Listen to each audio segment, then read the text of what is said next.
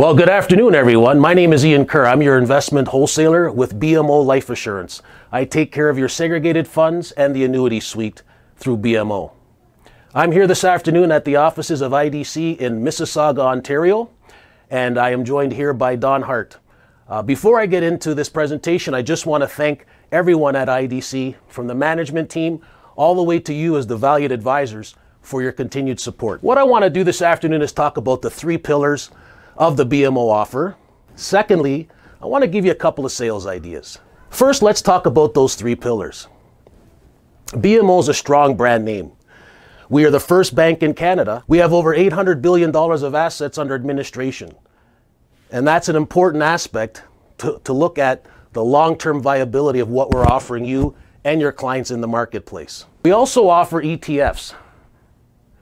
Are you done feeling frustrated about the commercials, about the fact that your clients are paying too much or they're not saving enough? Those are the realities in our marketplace. But at BMO, we have a response.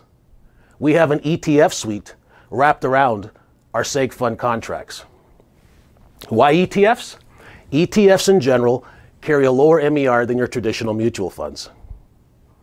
It's also a fantastic reason from a regulatory point of view when you're looking at moving clients' money around. If that is the case and it's necessary, at least you have a reason here with BMO as to why you made that move. And we know how regulators are looking at that very closely. The third pillar is that we offer a 100-100 contract. That's a rare animal in the business, first of all, but also it's even more rare that you have a 100-100 contract in the marketplace that offers you monthly resets. That's right, folks, monthly resets, not once a year. Do you want your clients having their assets reset every 29 to 30 days?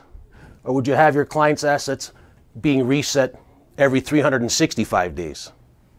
I can assure you that if you had any negative outlook on resets, I'd love to sit down with you one-on-one and actually show you the true value behind those resets. The second part I want to talk to you about is some sales ideas. And Don Hart and I have had this discussion over the years. Product is nothing until you breathe life into it with a sales idea. So this afternoon I want to talk about two. Let's talk about the qualitative and also a quantitative sales idea. The qualitative part. I don't know if all of you are using in your practices currently an annuity settlement options form. This is an extremely valuable piece to your practice.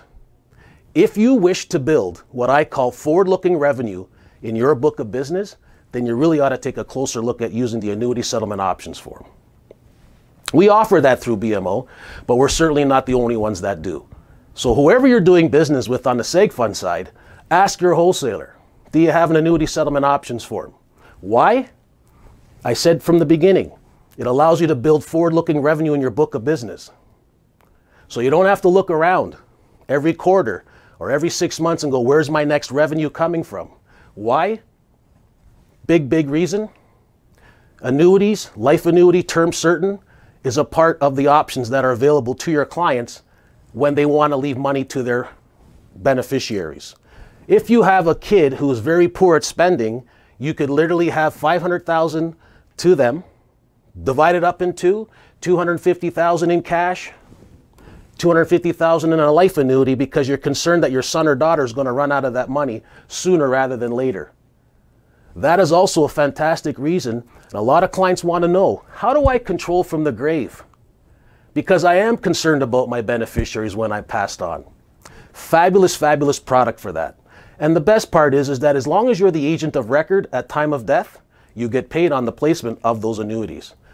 And in the face of 2 out of 3 children firing their parents' financial advisor upon their parents' passing, this is a fantastic way to plug that hole in your business. Second one is the quantitative side. I did talk a little bit about the 100-100 offer at BMO.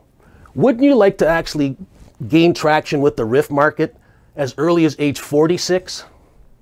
But let's talk about someone who's 56. Using our 100-100 contract with a default of 15 years to maturity, that client will be 71. That's when they have to RIF. Wouldn't it be great to have that conversation about how their RIF is going to look at age 56, as opposed to getting in the big scrum, when people are going to do what at age 69, 70, and 71? They're going to be looking at their RIF and their income stream going forward. That is a life event, folks. If my doctor told me I've got 6 months to live today, you can bet your darn dollar I'm going to go and get a second, third, and fourth opinion. That's no different than your clients today in the financial world.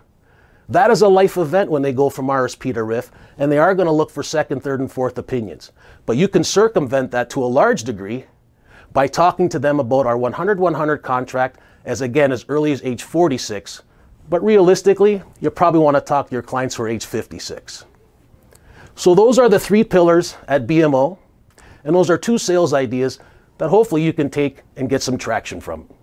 I want to thank you very much for your time today, and I look forward to seeing you in the field.